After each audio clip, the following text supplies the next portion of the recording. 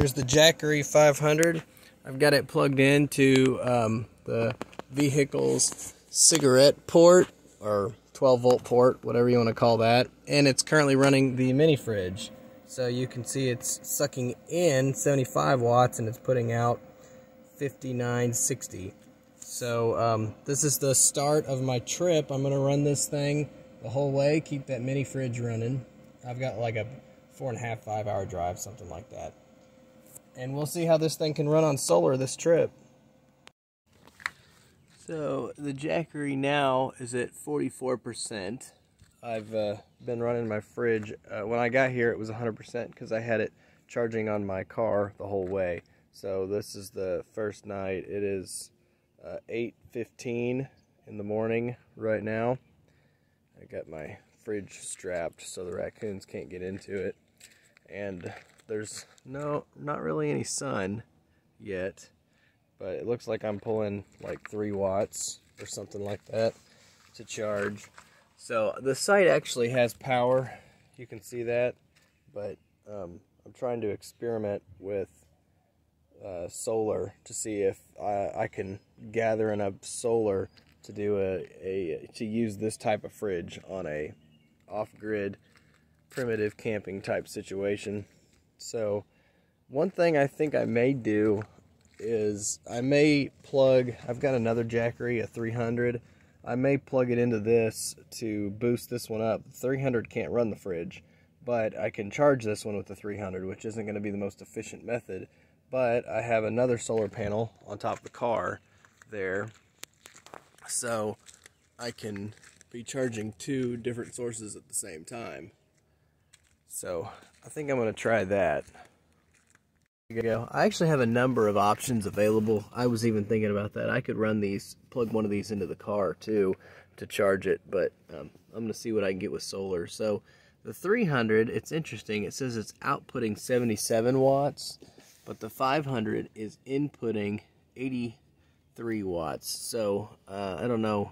I guess the gauges can't be right because there's no way I'm gaining efficiency by charging this. So what I have now is the solar panels plugged into the 300 just so I'm not wasting the little bit of sunlight that I have.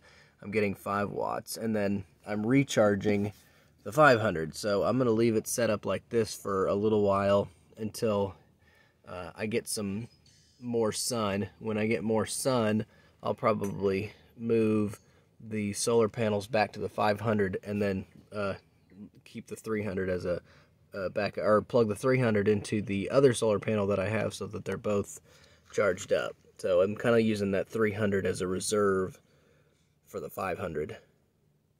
So here's where I'm at with these Jackeries. It's about 7:30 and I'm at 61%, but it's because I'm charging off of my small 160, and this thing's down to 14%. It says it's outputting 91 watts, and this one's sucking in 84. So obviously the inefficiencies of the voltage conversions with the inverter is the reason for that. But basically it's kind of what my observation has been. I had a solar panel and it was in mostly direct sun most of the day. Anytime I looked over and it wasn't in the sun, I'd move it. And at best, I got 55 to 60 watts input with that solar panel. It's a Rock Pals portable, foldable solar panel, which seems fine. But my mini fridge, it is kind of a hot day. I think the high today was the mid-80s. And then part of the day, the fridge was in direct sunlight, which didn't help either. But at the beginning of the day, this thing was at 44%, and then I think it got up to about 55%, and then it started discharging as the sun went away, as the sun went behind the clouds here in the late afternoon. So I'm recording this because I think I don't want to risk this thing running dead overnight and all the food in my fridge spoiling. And I was trying to just record it or refill it off of my other Jackery, but this thing's now down to 12%, which isn't really that big of a surprise. And I'm at 61. You know, that's probably going to take every bit of that by the morning, is my guess, and this thing will be dead. So some other options.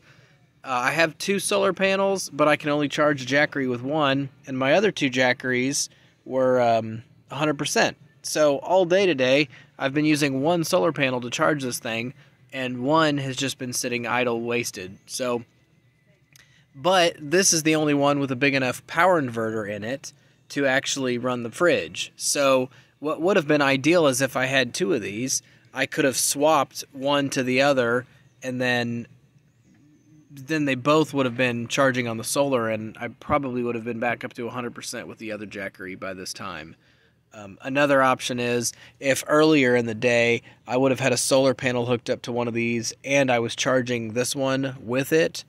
So that way, at some point I would have had 2 Jackeries that were low on power, and then I could use both solar panels to charge each one.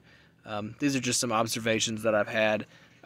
Obviously my site has power, and this was just an experiment.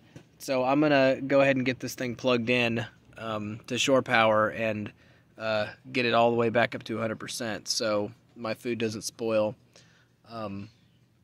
Another option is I could have gotten another of the same solar panel, that Rock Pals, and I could have paralleled them, and then I would have had a little bit faster charging.